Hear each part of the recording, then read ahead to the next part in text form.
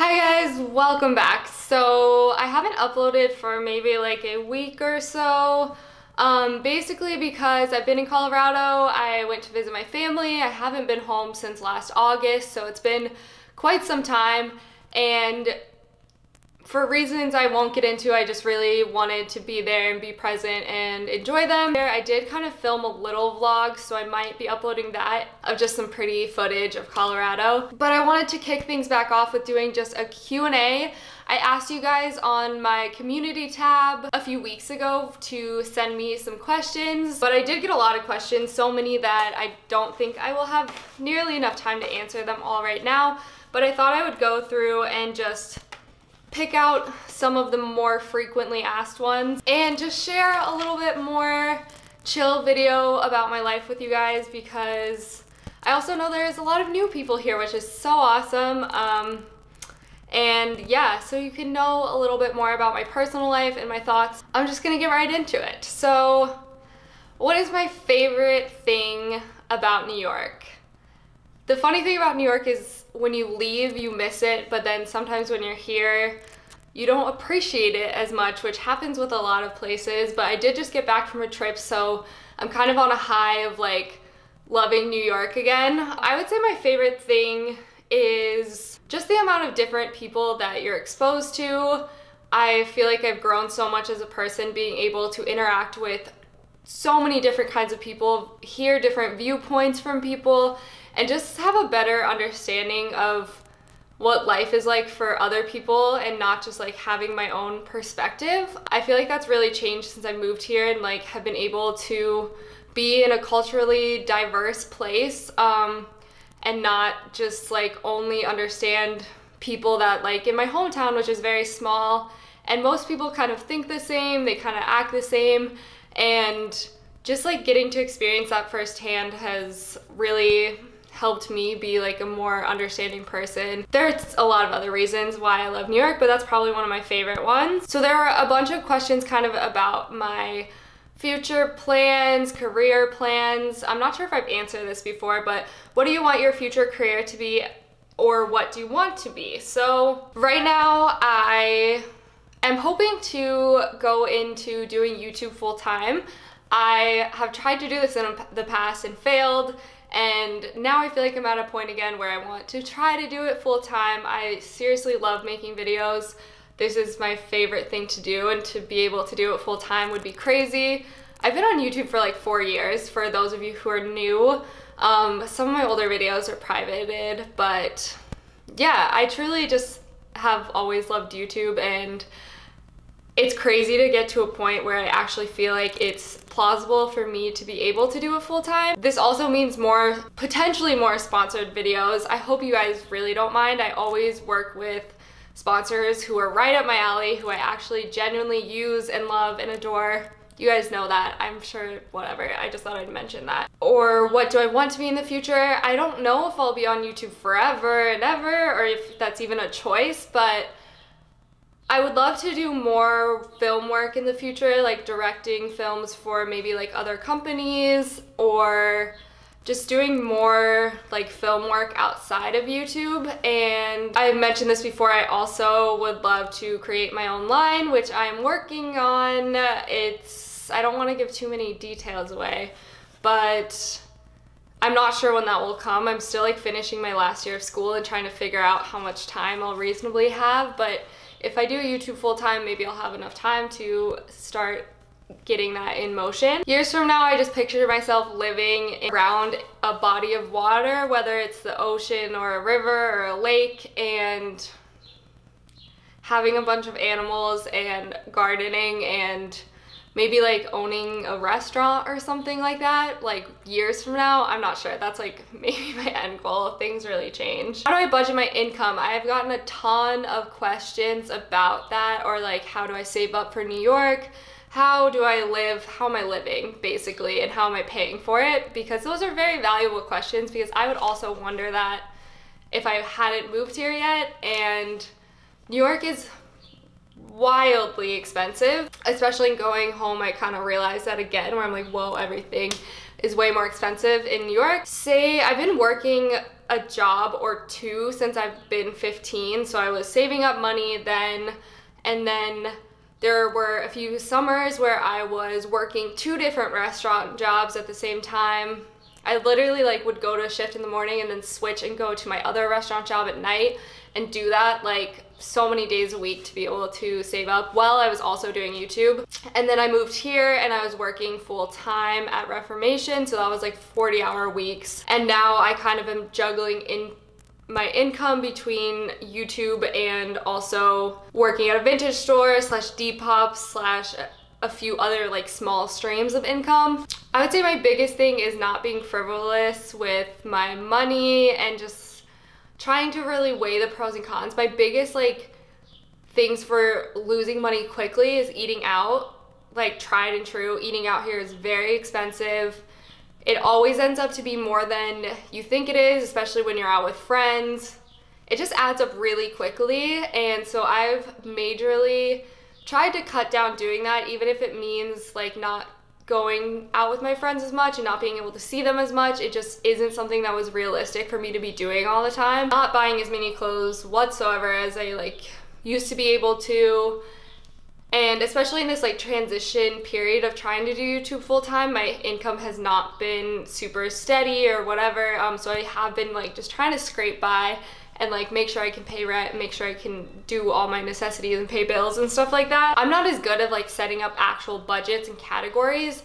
It's more like I'll give myself a allotted amount of money I can spend for the week, and I usually buy groceries right away, so it's like I know I have enough food to last me for the week, and then I like buy any of my basic necessities right away with the money, and then whatever I have left over I will spend on doing fun shit. So that's basically how I do it. Some people can break down their budgets by like, I'm gonna spend this much this month and like write it all in a spreadsheet, and that just does not work for my brain. I just don't like doing that. But that's basically how I do it, of just like making sure that I always am able to pay for food, shelter, water, transportation, things like that.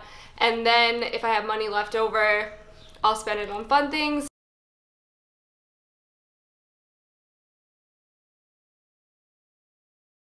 Okay, could you guys tell us more about you and Tyler? I love you guys together. You seem to have such a genuine connection. What's your love story? Love this question. If you guys don't know, Tyler is my boyfriend, and he helps me film some of my videos from time to time. I don't want to give away our whole story just yet. I might do a boyfriend tag with him if you guys want it. Let me know in the comments if you would want one. We have a pretty funny story actually of how we met, but it's just too long to get into right now. I am just really lucky. He is the best. We've been dating for about 1.5 years now. But yeah, if you guys want him to like come in the channel and do a little debut, I will ask him to do so, but just let me know. What's my coffee order? If I'm feeling bougie, I get an iced almond milk latte, and if I'm not, I usually just get a cold brew. Even in the winter, I drink iced coffee if I get it out, just because I like it better. How do you deal with burnout, especially when you're stressed with schoolwork and you know you have to get it done? So I got a lot of questions about like dealing with being burnout, and this is definitely something I deal with frequently. I find myself to be a pretty creative person, but it can get really hard to like constantly expect the best from yourself and then have to be doing it over and over, because that just leads to becoming burnout, because you're always pushing yourself to like do the best, and then if you don't meet your expectations, and that will lead to feeling bad about yourself because you're not meeting your own expectations. So I feel like I deal with this by trying to realize when I don't feel inspired, and there have just been so many times, especially with like videos, that I film a whole video, I spend the whole day doing it, but I know the day I was doing it, I wasn't feeling inspired. I was feeling like kind of upset or frustrated, and that always shows. And there have just been so many times that I spent a whole day, wasted a whole day, like turned down different plans, and then I go to look at the footage at the end of the day and I absolutely hate the video. I scrap it and then I have to redo it. So I try not to do that as best as I can. If I have like the leeway to maybe film it a different day, I will switch and try to do something else productive that day. If I know I'm just like not in the mood to film and I'm not feeling creative or inspired, I will try to get something else done. I feel like just like keeping yourself busy but not too busy, and then also cutting yourself a break and maybe refocusing your energy on other productive things if you aren't into it specifically then. And then maybe later on you can just like swap what you're focusing on. Always kind of works for me. My favorite meals using meat substitutes like jackfruit, TVP, seitan, tempeh, etc. My favorite meals, so I do like tofu, stir fries with tofu is like my go-to because it's just super easy. I mix it with like broccoli and then maybe I'll make like a peanut sauce on top. It's just really easy and super delicious. Jackfruit is so good. I make jackfruit tacos with Rose all the time. And we just do like jackfruit you can buy in a can at Trader Joe's, and then you just shred it up, put barbecue sauce or any kind of like seasoning on top, and then you put it in tacos and all the toppings, and it's so good. I use TVP, which is something that I recently started using, which is textured vegetable protein. And it is so good mixed with marinara sauce on spaghetti. Like my mouth is watering just thinking about it right now because it makes it taste like a bolognese. Like it just tastes meaty and like the texture is really good. So that's what I use that for. People keep asking about roommates too. So how did I find my roommates? Did you click instantly or was it hard to get used to each other's habits? I've been very blessed by the roommate gods of I met Rose and Isabel through our FIT Facebook page 3 years ago, and we all just kind of chatted on there for a while and was like, yeah, let's be roommates, this seems cool. And we all like lived in a little quad together with our other roommate Nicole, but she doesn't live in New York anymore. And yeah, I would say I'm probably the messiest out of all of them. I'm definitely the messiest, and so I think that they are really loving by putting up with my habits of not being always the cleanest. Just little things like that, but I think that we're all really lucky with none of us really have like tempers that flare up for the most part, and just like we've never really gotten into like huge fights or anything. I'm just really lucky. We've lived together for 3 years and it's been blissful and great and really not any big problems whatsoever. Where did the name Where I Live come from? So screen names can be so hard. You guys, my old name on YouTube used to be My Stained Lips, which I just like laugh at myself that I thought that was like cute, but I switched it probably like 3 years ago to Where I Live because my inspiration there was because I knew I was very interested in fashion, but I'm also very interested in like travel, our environment, like living. So I kind of wanted to mix in a punny way. I mean, I know this isn't the best, Where I Live isn't like the best name either. And I've occasionally contemplated just like changing it to my name, but I do like the name Where I Live because I think it sums up what I'm interested in, is living, the environment, and also what I'm wearing while I'm doing it. So that was kind of like my inspiration at first of why I chose that name. There are a lot of questions about my favorite songs. I will link my Spotify below because I just feel like there are too many. There is a question asking, what is one song that you hold most near and dear to your heart? So one of my just like favorite songs of all time is Rip It Up by Orange Juice. Like that song immediately just puts me in such a good mood.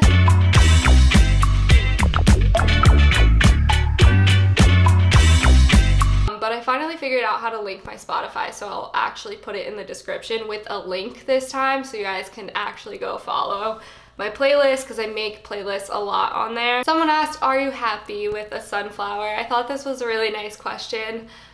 I am pretty happy. Honestly, like the past 4 or 5 months have really lifted my spirits. I think I finally got out of, or began to get out of, a depression that I've been dealing with for years and years, that for a long time I didn't even realize that was happening. It was just had been going on for so long that I didn't even know, or I kind of knew, but I never really dealt with it.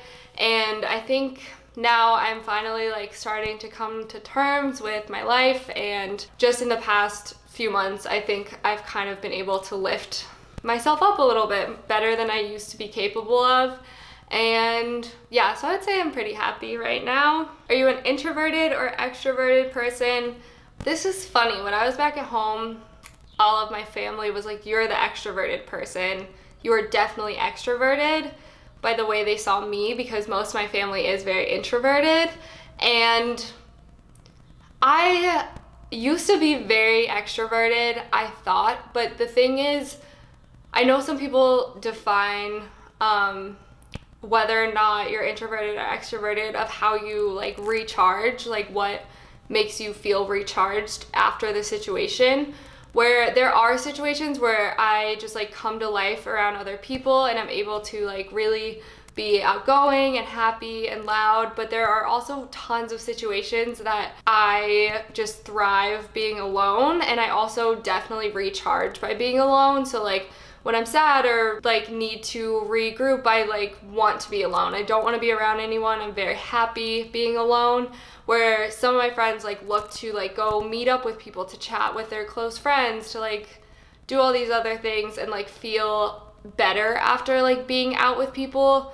Where if I'm out with people, I need to go spend time alone afterwards in order to like get myself together. So I would say I'm more introverted than extroverted, but I do have some tendencies that definitely give me some qualities of an extrovert. So I wouldn't say I'm like totally one or the other. I also got tons of questions about my style icons and like who I follow on Instagram. So I'm actually just gonna link all of my like Instagrams that I really love down in the description box, instead of trying to pronounce all of these like Instagram handles, because that really doesn't do much good for you anyways, and it just takes up more time. Favorite thrift stores in New York? This has been kind of on my nerves because I feel like I haven't been doing that great of thrifting within the city, because everything's just kind of expensive and picked over, and it's just like New York thrifting isn't really actually that great. I guess some places are good, but I always go to like 10 Feet Single. I'll go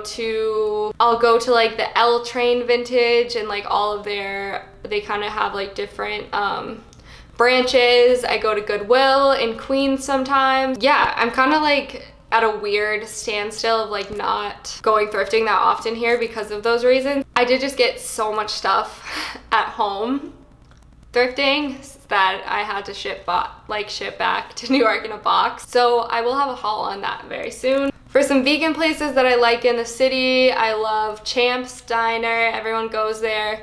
I'm a big fan of By Chloe. Their food's just really good and not like overly expensive. In the city, there's Beyond Sushi, which is a vegan sushi spot that's seriously so good. I think it's at the Chelsea Market. So if you guys are like visiting New York, that's a really good vegan spot to check out. There's a place called Mother of Pearl, I think, that's supposed to be really good. I've actually never been there, but a lot of people rave about it. There's another place called Modern Love that's in like kind of East Williamsburg that is super good, and they have a super good brunch. Yeah, I'll list any others I think about below. And lastly, I will answer this question. I got so many questions on here that I just won't have time to answer, but I might do a part 2 to this because there are so many good questions on here. So what made you first transition towards a more sustainable, ethical lifestyle, and how has living in NYC helped, hindered, accelerated, etc. for your journey? So I think that living in New York City initially re-sparked this. Most of my life, though my parents like never labeled or even necessarily are sustainable or like claim to be sustainable, a lot of the things that they taught me when I was younger was to reuse things. A lot of these principles that were put on me when I was younger just kind of stuck with me, even though they weren't necessarily like marketed as sustainable. So I feel like I was kind of raised in that scenario because my dad is older and like grew up during the Great Depression and is just very used to not having much. So it was always like we were taught to conserve things. Especially in fashion though, when I moved to New York, I was just really like shocked at seeing the industry first. And so coming here was really, really, really eye-opening, and I just realized how much was being pumped out like over and over again, and it just was almost disgusting to me, like how much I consumed and how much people consume. And I was like, I just will not be a part of this. And that's when I started thrifting a lot more. And through that journey, I've kind of gone through phases of like, my first phase was I was shopping a lot at those stores, and then I switched to shopping a lot at thrift stores, and then I switched to just like not shopping as much. And then now I'm at a point that I kind of mix in, like, for one, like buying things new, because I do think it's important to still support brands that are doing things the right way, and we still have to have people out there making things and creating things, but I think it's more important to shop consciously and not do it all the time, like saving up my money to buy nicer things instead of buying a bunch of things that I now no longer have. And also like thrifting in moderation and trying not to do it all the time, even though I did just do a massive thrift haul when I was in Colorado, but that's because I go there once a year and the thrifting's really cheap. But yeah, so kind of just like to a point of doing it in moderation.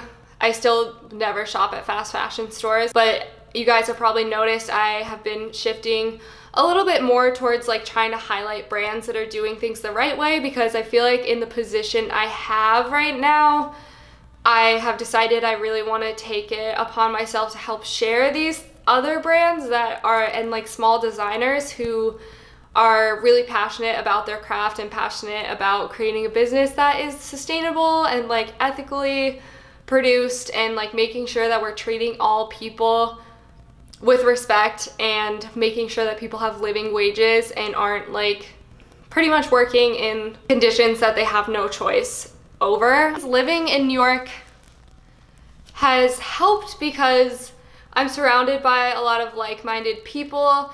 It has hurt my like sustainable lifestyle because it's not like you're in cars. It's not like you can keep all your like sustainable gear in your car and then take it out when you need to. It's like I might be gone in like 3 different places for hours in one day, and then I have to, when I leave the house, I have to carry around a bag with me with all of the things that I might need, which makes me just like a walking pack mule. And so I would say that's kind of makes it harder to be sustainable here, but there's also like public transportation. Like I don't drive anymore. I guess I do like when I take cars and stuff, but that is a lot more rare than me driving everywhere before. And I would say it's just helped because it's enabled me to have my own opinions on things, because I totally know what it feels like to be in a smaller community that makes you feel like you have to conform to everyone else, because it's much more noticeable when you have different opinions. Especially going back home recently, I realized like that I dress a little bit differently when I'm there because I try not to stick out, which probably isn't the best example, but I just noticed that I find myself still feeling like I have to conform when I'm in other situations, where in New York I literally wear whatever I want to wear all the time. I say what I feel like I want to say, and I've just become a lot more sure of myself and my beliefs because of living here. I think accelerated it. It could have happened where I was before, but I think it just makes it easier to like find your own path and like learn from a bunch of different people and then take in the information and like decide what opinions and beliefs you have. Yeah, so this is gonna be a long ass video. I'm so sorry, but hopefully you guys enjoy this. If you want me to do a follow-up or talk more on any of these topics, please let me know. I also get a ton of New York related questions, so I think I'm gonna slowly talk through these in some upcoming vlogs. So if I didn't answer your question on New York, I will probably be doing that soon, or I'll just make a separate New York specific Q&A, because I always get tons of questions about that, and I just didn't want to make this like all about one thing. So yeah, hopefully you guys enjoyed this. I love you guys so much. I seriously am so grateful for all of your support always.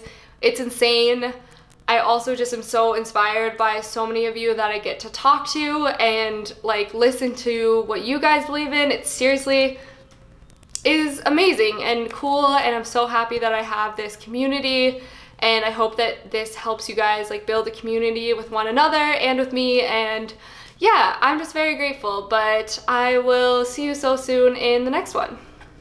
When I first saw you, something stood within me. You were standing so clear.